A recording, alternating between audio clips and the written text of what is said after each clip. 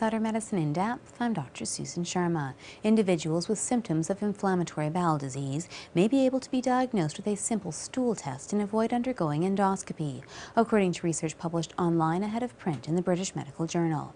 Here's some information about inflammatory bowel disease. It refers to a collection of conditions including Crohn's and ulcerative colitis, characterized by inflammation in the intestines. Symptoms include chronic abdominal pain, diarrhea, rectal bleeding, and weight loss. The condition is usually diagnosed via endoscopy, in which a tiny camera on the end of a flexible tube is inserted into the bowel. Researchers based in the Netherlands analyzed data collected from 13 studies that looked at the usefulness of testing the stool of adults or children for a protein known as calprotectin, in an effort to diagnose inflammatory bowel disease without using endoscopy. The presence of calprotectin in the stool is a sign that inflammation is present in the digestive system.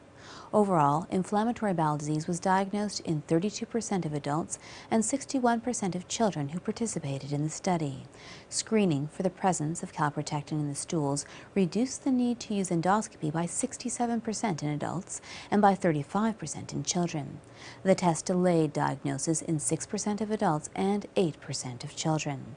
The ability of the screening test to correctly exclude the possibility of inflammatory bowel disease was greater in adults than children.